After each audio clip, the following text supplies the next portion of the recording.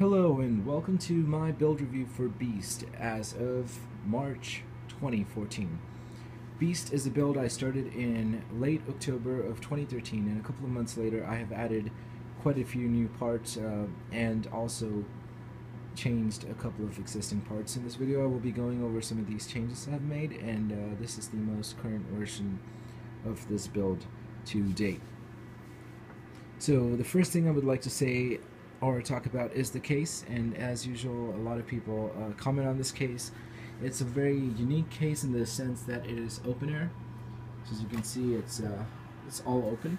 Yes, it does come with two tempered side glass panels, which fix over here. There's rubber stoppers, and there's a large tempered glass panel on either side. I have removed those panels for the sake of showing off the components better in this video, so do forgive me for the absence of that.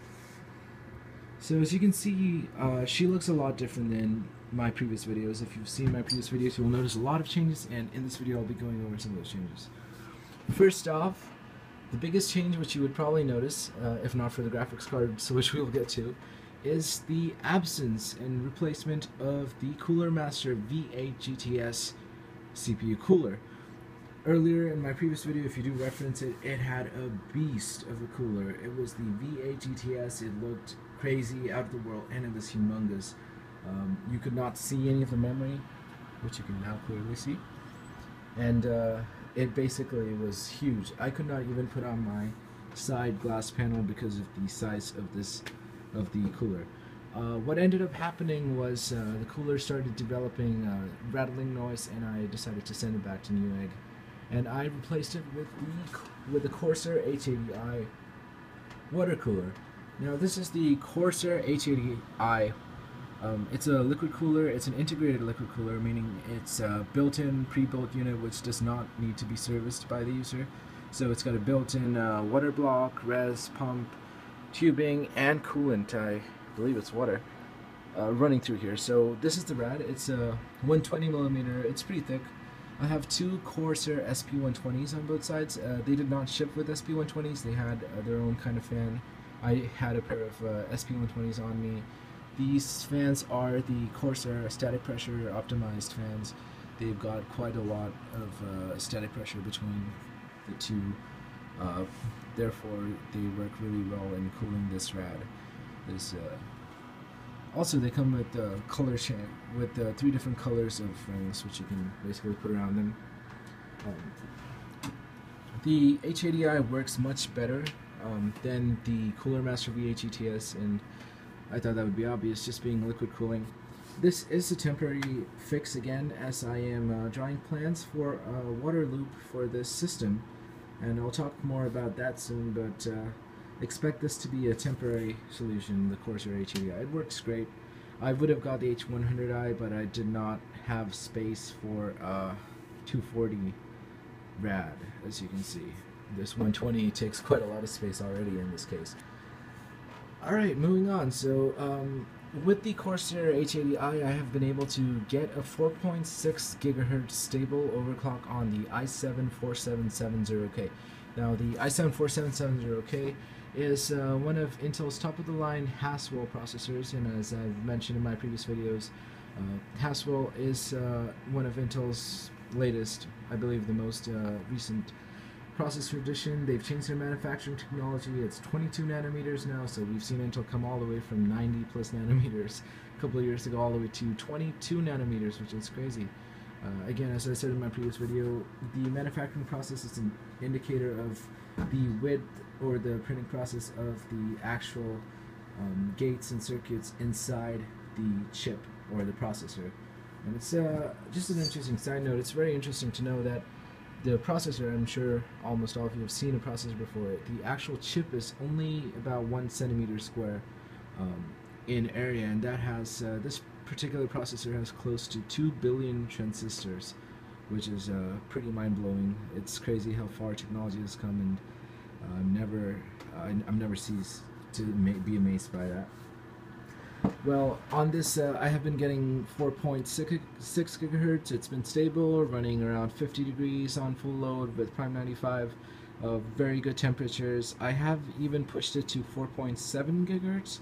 But it hasn't. I've had some stability issues at 4.7 GHz, so I've reverted back to 4.6, which I'm very satisfied with.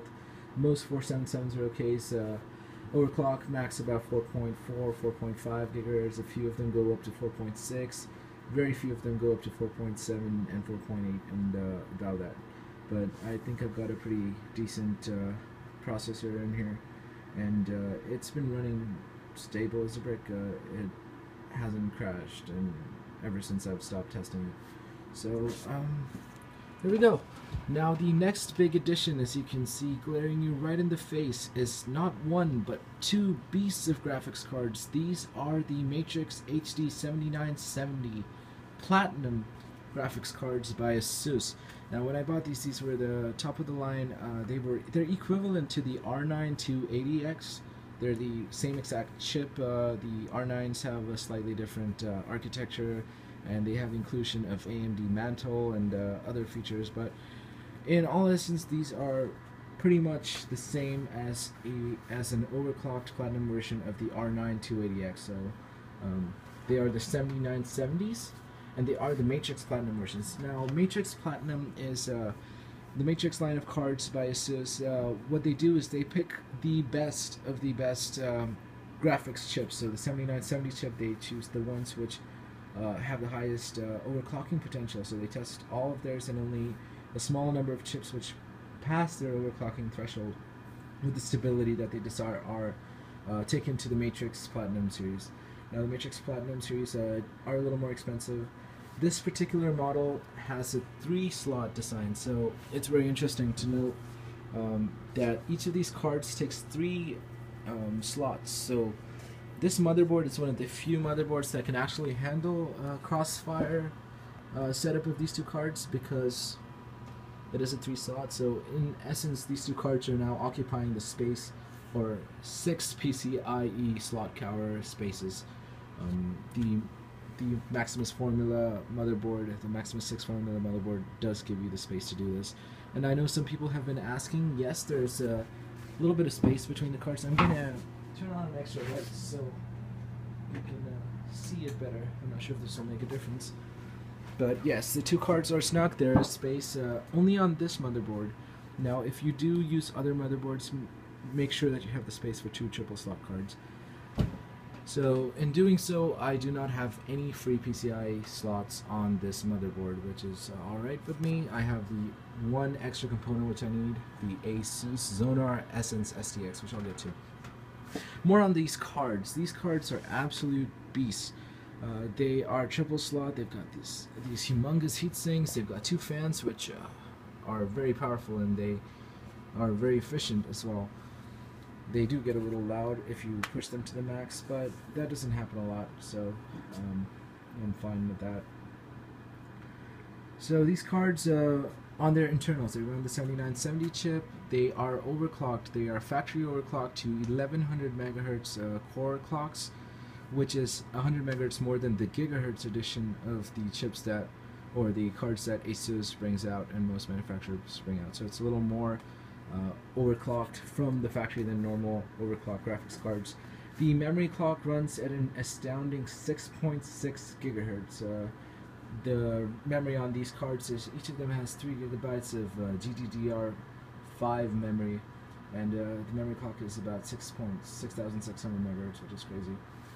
And these cards, I will later in this video, towards the end, I will run the Unigine Valley benchmark, and I will show you what kind of frames per second I'm getting. The other neat feature about these cards are the lights you see. These Matrix lights, they change color depending on the load of the card. So right now it's light blue, meaning there's really light or no load at all on the cards. With medium load they turn dark blue, with heavy load they turn purple, and with extreme loading they turn red. Now you don't see it turn red unless you're running a benchmark, because most games don't even load these cards to the maximum. As you can see, they do have the Crossfire cable. A lot of newer graphics cards have eliminated the need for Crossfire, the cable between them, by using the actual PCIe slots to channel Crossfire. And the last thing to note about these cards, if you are interested in buying them or checking them out, They do use two 8-pin PCIe power connectors now, which I find that's funny, because even like more powerful cards like the R9290X, they only use a 6 and an 8-pin connector, but these use two 8-pin connectors. I believe 8-pin connectors are rated at up to 150 watts each, so each of these cards has a maximum power threshold of about 300 watts, which is pretty crazy.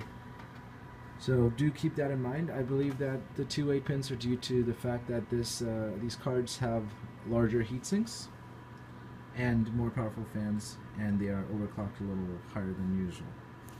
Now moving on to the next component, which is going to be a little harder to see right here, if I can get it to focus.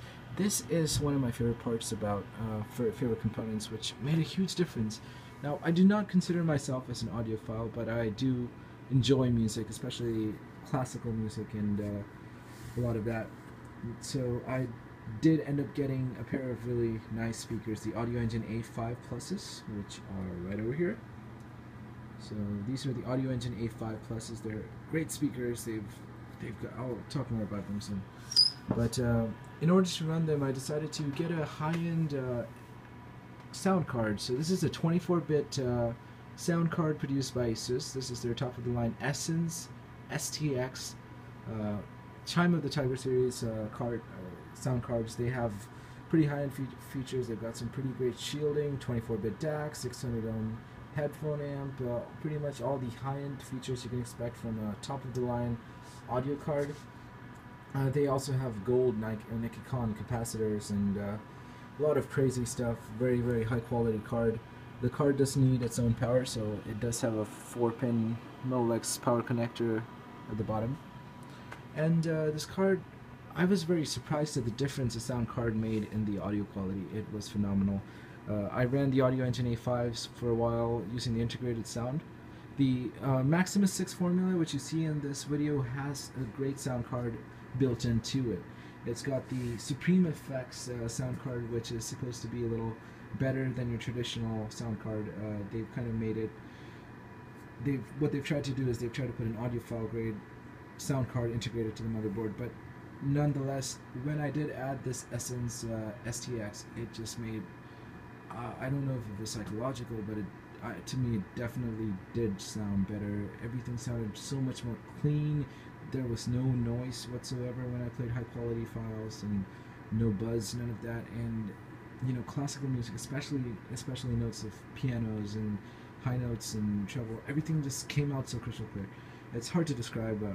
Again, I'm not an audiophile, but I really do appreciate the good sound, and I think this card has made a lot of difference. The Xonar Essence STX retails for close to $160, and you can find that if you're interested in it. Do know that it's a 2-channel sound card, so it's not one of those surround sound dealios. And I'll show you on the back. You have an RCA. You have Toslink. That's an SPDIF output. It's optical as well as it's a Sony Philips as well input format, I think. Well, and you have your line in, your headphone, and then you have 2 RCA for the speakers, which go straight to the speakers. The Audio Engine A5s came with 2 gold-plated speaker cables, and I think that's great. Other than that, now you can finally see the memory, as I told you. So earlier the Cooler Master V GTS was in the way, but this is, as I said in my last video, same memory as before. These are the G-Skill Ripjaws X Series 2133 MHz cards.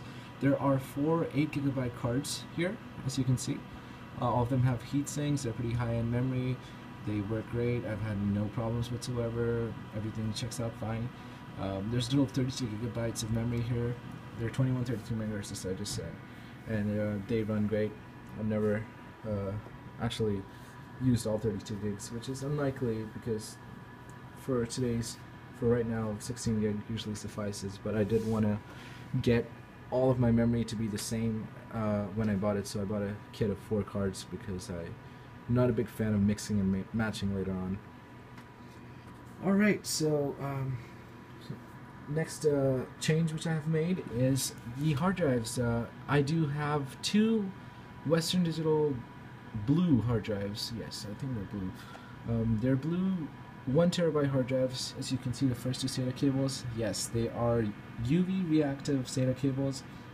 They are made by a company called Okgear. I got them off Newegg for about 99 cents each, so I bought a couple of them. This is what the cable looks like in normal light, and in UV light they glow really vibrantly. And these cold cathodes are from Logisys. They're less than $10. They're pretty great CCFLs. I haven't had very good results with LED UV light, so I opted for CCFLs. Anyway, talking about the hard drives, so there are two 1 terabyte hard drives made by Western Digital, 7200 RPM, all that fun stuff, in RAID 0. So RAID 0 is a redundant array of inexpensive or independent drives or disks, whatever you call it. What you have is you have data being split between two drives and being written at the same time. So you have a theoretical 2x the speed in write performance and also a much faster read performance because you can access both drives at the same time. The only problem with RAID 0 is the fact that it's not as stable or reliable as conventional hard drive setups or RAID 1, where two hard drives are basically just mirrors of each other. The reason for this is being that if you lose one drive, if one drive goes corrupt or has failure or any of that fun stuff, you will lose the data on both drives, so it is definitely at a higher risk. And for this effect, I have right there in the back third hard drive. This is the Western Digital green, yes, I'd like to say it's a green 2 terabyte hard drive. So that's the backup. I use ASUS or ASUS, I'm not sure. It's a backup utility I use to regularly do backups of the hard drive, and the Samsung 840 Pro SSD, which is my boot drive. It's a 256 GB boot drive, same as before, and those are regularly backed up to the RAID and the backup volume. Now this, obviously with all of these new parts in the system, I did have to change out my power supply. So that is the next feature which I'll be going on to speak about in this video. This is a beast, and a very beautiful looking beast of a power supply. This is the Silencer MK3 1200 watt platinum Haswell ready power supply made by PC Power and Cooling.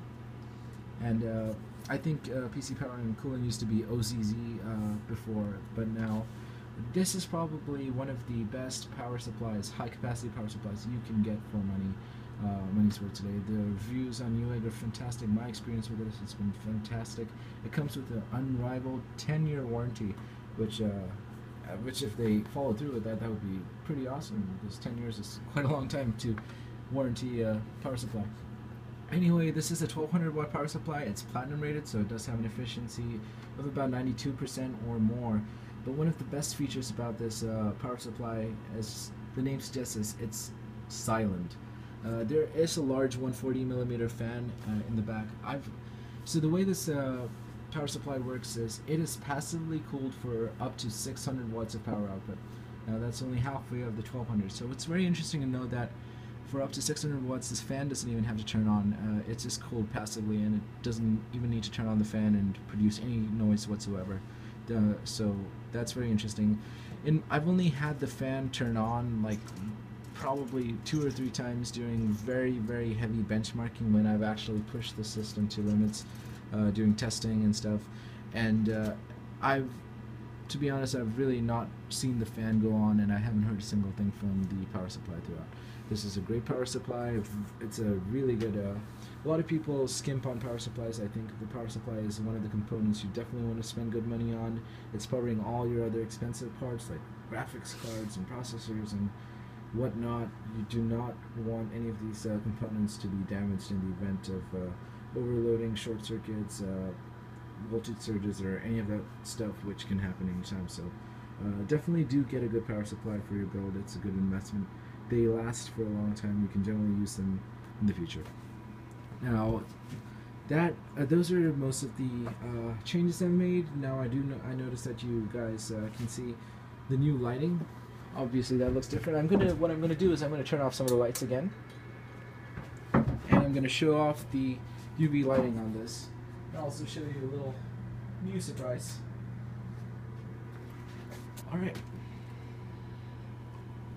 Alright, so this is the case in the dark. Let me turn off one more light. As you can see, it looks beautiful.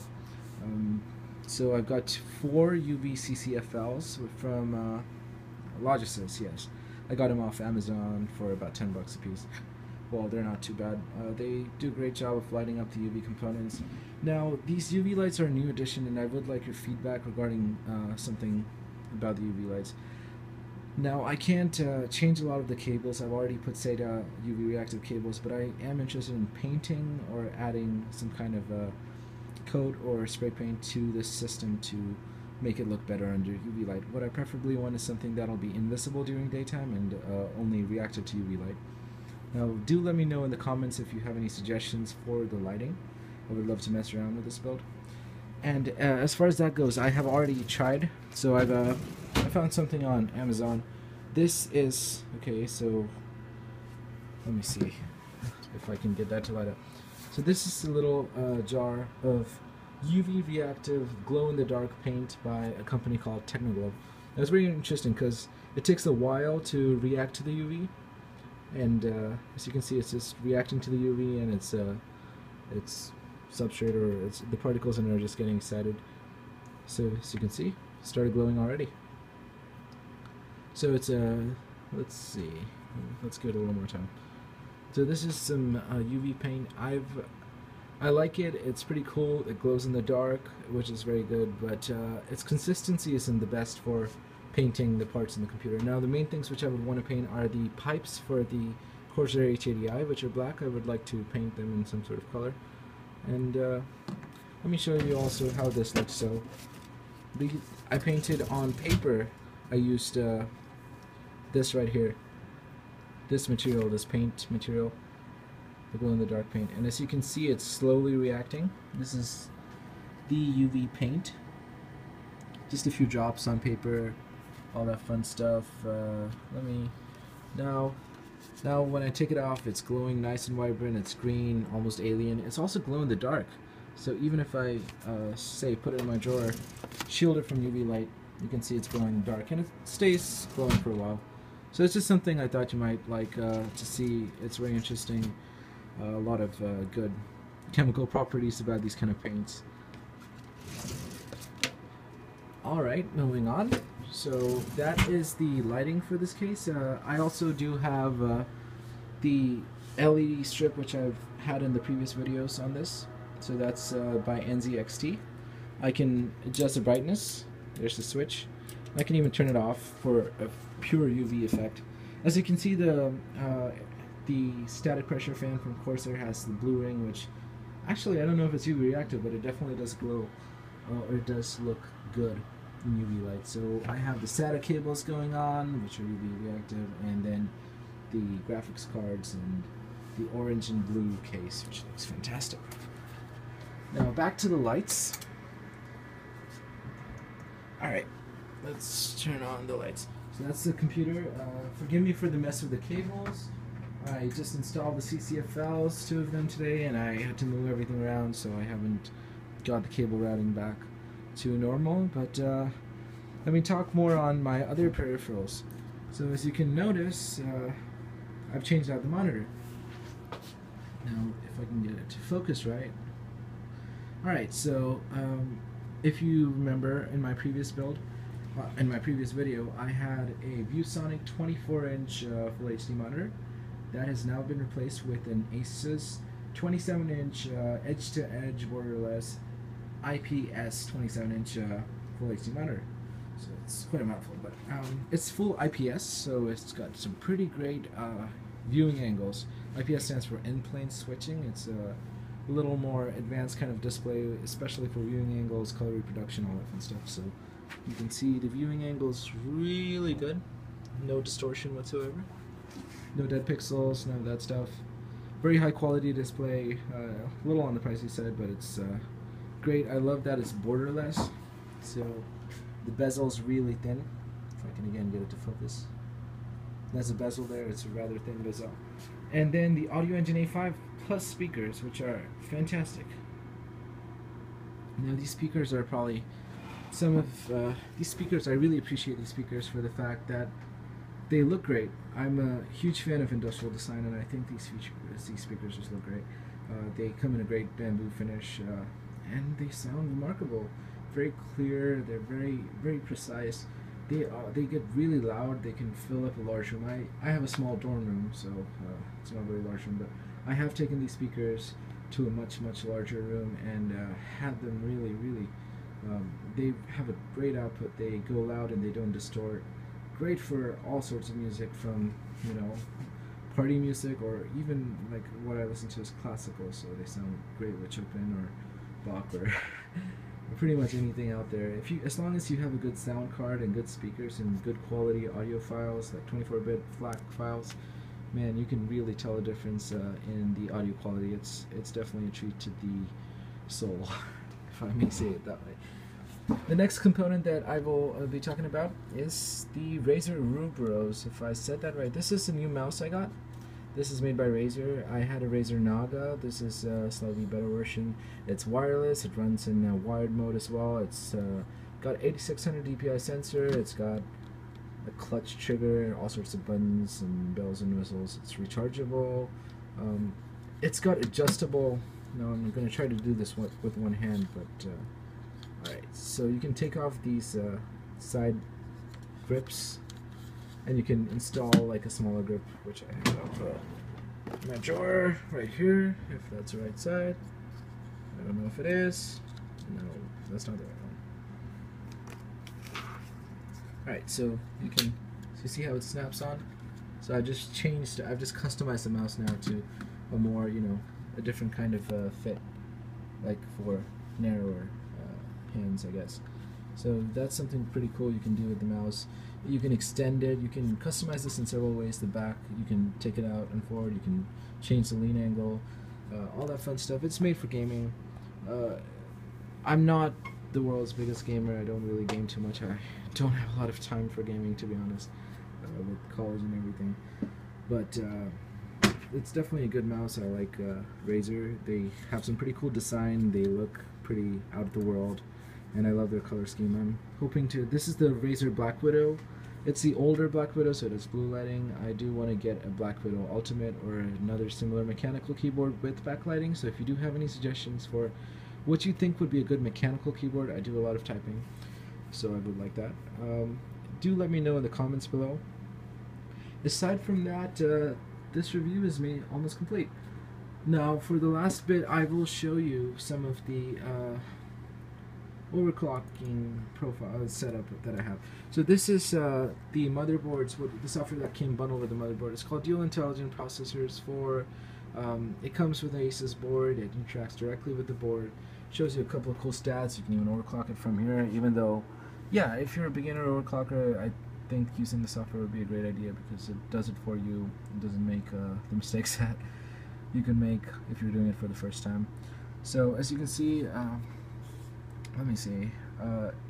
So it's running at yeah, okay, so we have our strap at 100 megahertz and our multiplier at 46. So that's a total clock frequency. That's the total frequency on the 4770K at 4600 megahertz. So since it is a K-series processor, the multiplier comes unlocked, whereas in non-K-series processors, the multipliers are usually not as manipulatable, if that's a word.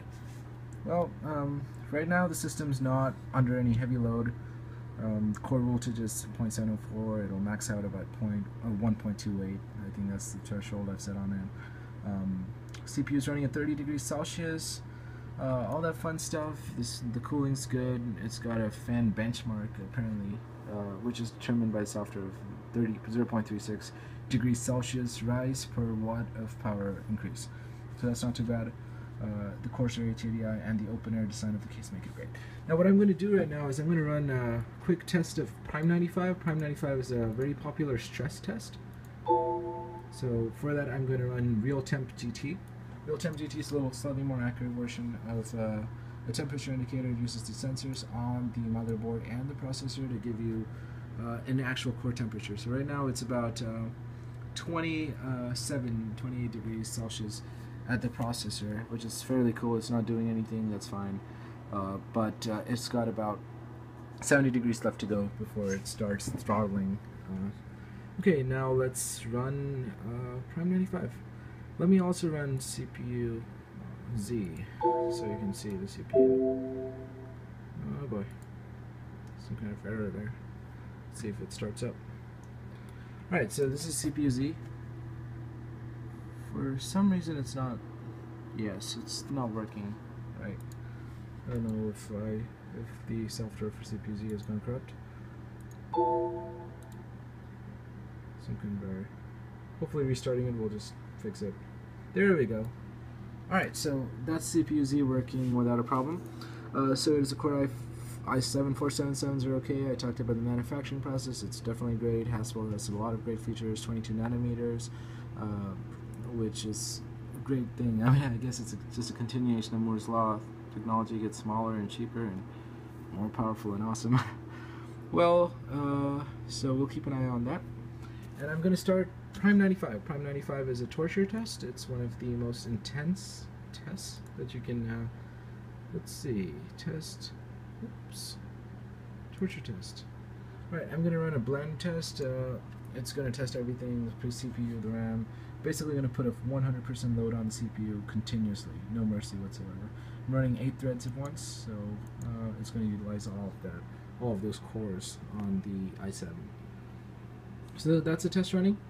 As you can see, the temperature suddenly shot up to 62 degrees, and then the Corsair H80i started working, and temperature's dropping. So as you can see here, the processor's running almost at a full 4.6 GHz, 4595. It'll go up more. There you go, 4.6 GHz, 4600 MHz. Core voltage is maxed out at 1.28 volts, which is pretty low. And the CPU speed is not going to go above 50, hopefully. So I've had this Corsair H80i works great, and these temperatures are pretty low for an overclock of this nature. Now, maybe not as efficient as a full closed water loop. That is something which I'm planning to do soon, when I can afford it, and when I can figure out a way to do it in this case. But that is Prime 95 running, and looking at real-time GT, we see the internal temperature in the core reaching about 70 degrees, which is totally fine. They normally throttle at about 90, 94 degrees, or even 100 degrees. But yeah, it's nowhere close to that.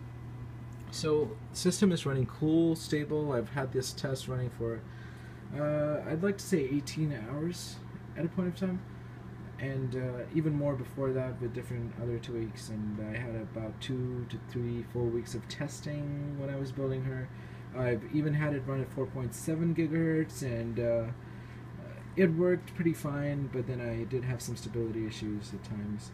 But I have made a change. I've changed out the fans, so as I did say, the H80i did not come with SP120 fans by Corsair. They came with the more generic kind of fan. I changed them out for these fans, and my cooling has become significantly better. Temperatures have gone down maybe 2 or 3 degrees. So I haven't really pushed the overclock after changing the fans out. I don't know if it's going to make a difference. Once I get my water loop in, I'll try pushing the overclock a little higher and see if I'm lucky and get that 4.7 mark. Alright, so we see the temperature gone up to 56. It doesn't go above 60. It runs pretty cool for the most part. I've never had heat issues. You generally don't have a lot of cooling issues with the open air case and liquid cooling and all that. Now, one component that does get particularly hot, I'm going to stop Prime 95 right here. One component that does get hot are the graphics cards. So for your viewing pleasure, and just to see what these cards can do, I am going to run benchmark, the Unigine Valley benchmark. So let's see if I can find it. Should have made a shortcut for this. There it is. So the Valley benchmark is one of my favorite benchmarks. It's a very aesthetic benchmark. It looks great. A lot of trees and environments and lighting. So I'm going to run an Extreme HD. So there we go. It's the highest preset. It's going to run at 1080p on this monitor, and let's see what kind of results we get. So let's start this benchmark. Now these cards are in CrossFire, and I will show you how the color of the indicator on the matrix cards change. So as you can see, pretty beautiful. Alright, let's focus this show you the kind of. Alright, so this is the frame rate I'm getting. So you can see the temperature is about 65 degrees. For some reason it only shows one card on here, but clearly both cards are working together. I'm getting about 100 frames per second, anywhere between 100 and 120, 90 and 130. So it's a very beautiful benchmark. I think it looks great. The lighting, the HDR, the anisotropic filtering and interlacing, everything looks great. You can change so the settings. This is what's running on right now. 1080p, anti-aliasing 8x, VSyncs off. Now, wireframe is very interesting because it shows you every single polygon that is rendered in real time, which I think is pretty cool because it looks trippy. Oh well. And let's see. So that's the Unigine Valley benchmark running. It's running at between 90 frames per second and 120, somewhere maybe average of 105, 110 frames per second. As you can see, the cards here are changing colors according to the matrix load profile indicators. So both of them are purple, which means both of them are heavy load. You will notice that they may turn red sometimes. Yes, there you go. That's extreme load. Now both cards split the work being in CrossFire. You can hear the fans go on a little louder, and so that's this computer being tested to its limits, or say been given a load worthy of it. So that's the benchmark running over there, and so I think I've covered most of the changes. Forgive me for this being a longer video than usual, but I really wanted to go in depth on a lot of the things which have changed. It has been a great pleasure building this computer and using it every day. Do let me know if you have any suggestions or questions, especially if you can answer my questions regarding good ideas for ultraviolet reactive paint, or any kind of lighting ideas or UV glow ideas I can do with this case. Also, another question I have for the viewers is, I do want to do a water loop on this computer, and I would like to have a larger radiator, probably a 240 or 360, and I do not want to lose the hard drive enclosure. So if I can, I'm trying to draw up a plan or a layout for this water close loop, and if you have any ideas, do let me know. I've seen some people use this case and take out the hard drive enclosure and put in a res or rad or something there, but I really can't afford to lose the hard drives because SSDs just don't have enough storage today. Well, they do, but they're just pretty expensive. Well, so that concludes my video. I hope you enjoyed it. So this is Beast. She was, I started building her in late October 2006, and as of now, the end of February 2014, I've think she's evolved and delivered some pretty great results. So thank you for watching. Please comment on the video, like, subscribe, all that fun stuff, and have a great time. Bye.